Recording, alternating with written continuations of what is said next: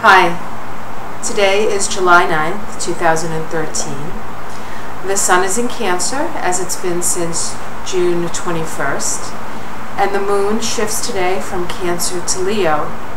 Yesterday was a new moon in Cancer. During the new moon, we always plant a seed, and in Cancer we're planting the seed of emotional self-reliance. And so we are moving through that cycle. Now, today, when the moon moves into Leo, we have an idea of what we're feeling from our experiences when the moon was in Cancer, and we would like to express those feelings. And because it's Leo, we're expressing the feelings that we feel we have in our heart. Unfortunately, the Leo moon comes up against Saturn and Scorpio. Saturn has been in Scorpio since October 2012 and will be there for 2.5 years. When the moon in Leo comes up against Saturn and Scorpio, we are sort of rebuffed to a certain extent. Our feeling nature is rebuffed. The thing is with Saturn and Scorpio is while Saturn is in Scorpio, we are becoming in touch. We are getting in touch with our shadow selves.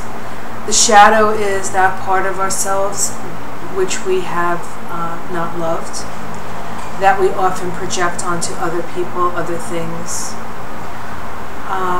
So if we find ourselves being stopped, if we want to express our feelings and we are being rebuffed, we need to look at those experiences, because those rebuffs could very well be our shadow showing itself. We learn about our shadow through our relationships with what is outside of us. And so we need to look at that. Towards the end of the day, there is an inconjunct between the moon in Leo and Neptune in Pisces. Neptune in Pisces is the planet of compassion in the sign of compassion. And so there needs to be some compassion, not just for others in this case, but for ourselves as well. We will move through this time. Tomorrow is going to be a little bit easier time for our emotions, for our Leo moons. So don't lose heart. Things are getting better. It was lovely talking to you. My name is Dr. Victoria Scerbo, and I will talk to you tomorrow. Ciao.